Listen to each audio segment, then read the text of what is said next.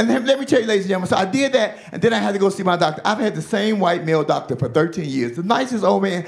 I ain't never looked at this man in a sexual capacity, because this man has seen me naked in all kind of ways. He know everything.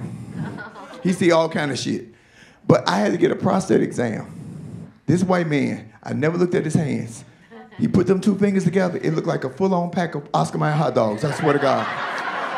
He put the gloves on. He over there. He say, bend over the chair. I'm bent over the chair. He coming around. Every time he comes, it's like we playing musical chairs. I'm just going around on his ass. Baby, I'm going around. I'm going around. It was like ludicrous, nigga. When I move, you move. Just like that. Baby! He finally caught a bitch and he took them 2 fingers to insert. I said, oh!